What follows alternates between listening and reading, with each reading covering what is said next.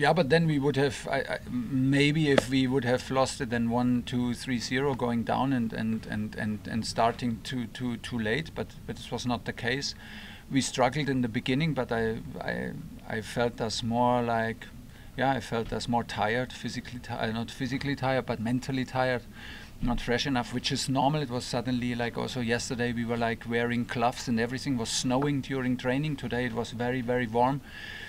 And again, it's more difficult for us than for them to play as an underdog and be well prepared for this match. We are also well prepared, but we are well prepared in one half a training session.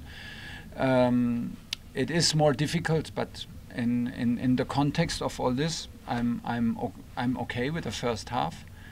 And halftime speech was like this, just a reminder, and just keep on going and remind them of where the spaces are and where we want to accelerate and stay patient and take a bit more risk, and it will come with more fluidity, and it did. We started very, very well, so no, because I did not see the distraction there, so why should we be distraction or distracted or think about Real Madrid suddenly when we 1-0 ahead? Maybe a general feeling that now we have it and got punished for it.